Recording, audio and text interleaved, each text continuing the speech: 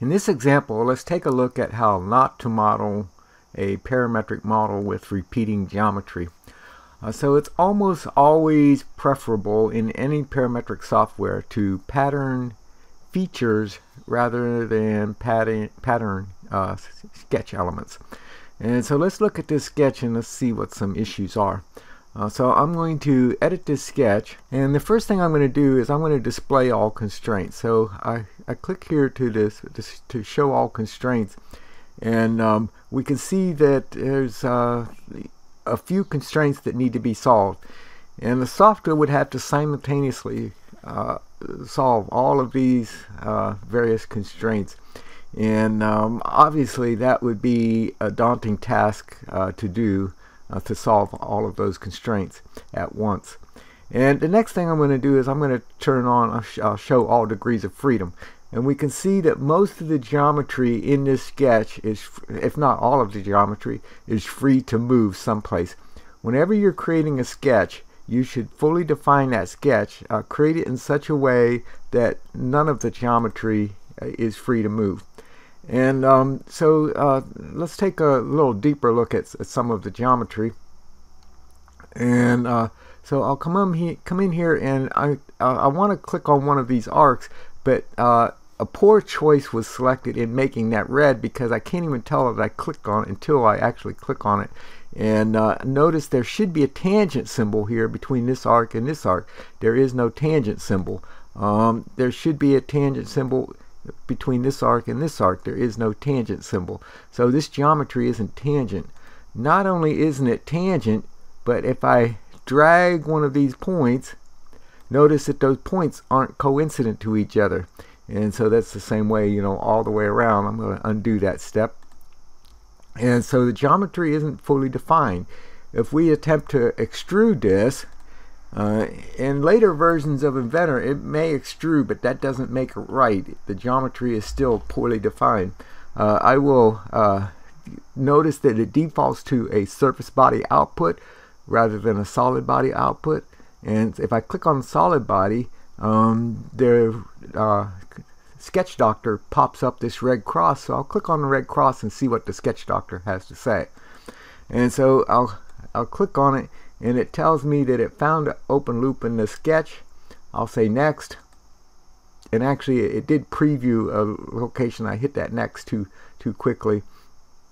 Let me go back and do that again. So I'll do the extrude, and I will put it on solid. I'll click the Sketch Doctor, and it tells me, you know, found an open loop. And so it's showing me, remember that coincident constraint that I showed you that was missing? It's showing me there are coincident constraints missing there. If I click display next problem, so I go all the way around this, there are coincident constraints missing all the way around the sketch, and you know, coincident constraints missing everywhere. So let's look at a better way to do this. I'm going to go to this file, and first thing, let's go, I've tied a spreadsheet into this file, and I'm going to edit that spreadsheet. And I have 24 teeth here. Let's say that I want to change that to 30 teeth. And so I just put in the number of teeth. I'll save the spreadsheet and close it. So right now it's 24 teeth. I click on the update, and it updates to 30 teeth or whatever number of teeth that I select, as long as it's within reason. You know, if I go too small a number of teeth, that could be an issue. But anyways, let's look at the sketch for that now. So I'll edit that sketch, and the first thing that you should notice is that this sketch is really simple compared to the sketch on the previous example. So keep your sketches simple. Pattern features rather than sketch elements. If I come down here and I turn on the constraints, we see that compared to the previous example, there are relatively few constraints that need to be solved. And there are going to be tangent constraints between all of the relative portions of geometry. And I just realized on the other ones, so part of this geometry is mirrored. I should have checked the tangents over on this side because that's where the tangents were added on this one. So I should have checked that on the previous example, and I failed to do that. So I keep the sketches simple. If I turn on the degrees of freedom symbols, we see that there are no degrees of freedom. The sketch is fully constrained, and it also tells us down here in the right hand corner that it's fully constrained. If your sketches aren't fully constrained, you might as well stop and start asking questions to determine why is it that your sketch is not fully defined. Now I added a couple other things on there. Actually, let's drag the end of part marker up. So the first step was to extrude a simple representative piece of that geometry. So whenever you have repeated pattern geometry, do the most simple form that you can, and then pattern the feature rather than pattern the sketch. And actually, when you pattern the feature, let me go ahead and check this. I'm going to edit that feature, the pattern. Let's edit that pattern. I'll edit that feature. And actually, it's usually better, rather than selecting individual features, pattern the solid body. If you're going to pattern the entire body, and if that keeps you from having to select multiple features if you have multiple features to select. In this case, there was only one feature, so as far as computationally, it might have made no difference in this case to select body or feature. And then I put a fillet on here. Now, when I put the fillet cutting off the sides, for some sprockets you might have a fillet, and for some sprockets you might have a chamfer on there. So I'm going to drag this down to the next step, and the chamfer would be less material. So I'll edit that feature. I'll unsuppress it, and it cuts a flat chamfer on there. Notice that cut additional material away. So I would logically put the chamfer after the fillet, so that if I wanted the chamfer cut, I could I just cut that additional material away from the fillet cut.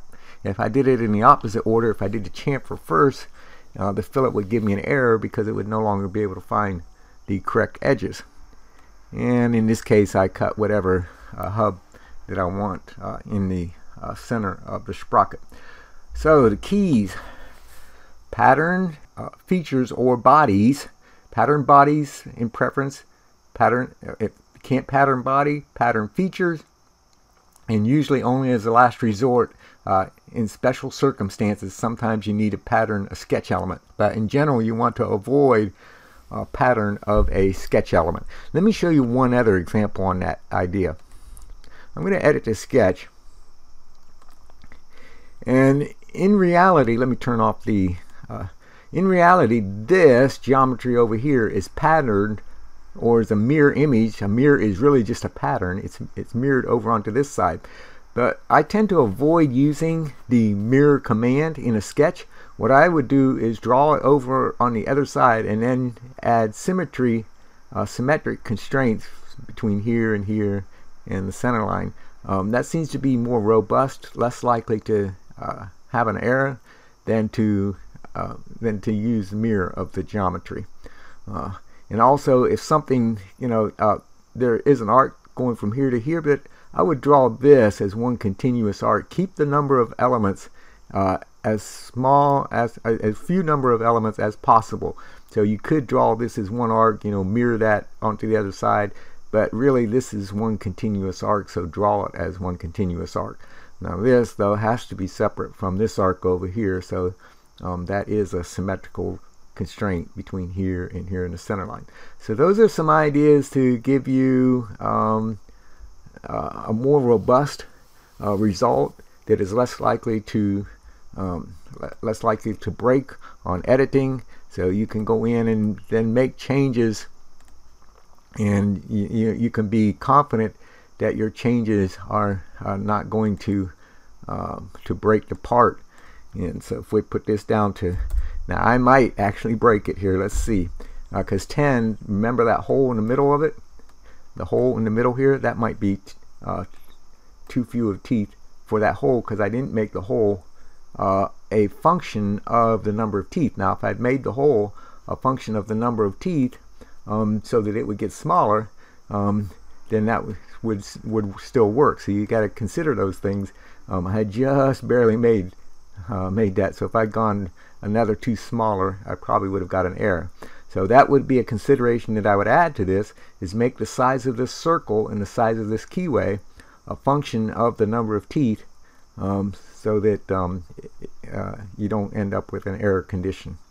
So those are some tips that you can use going forward in your design.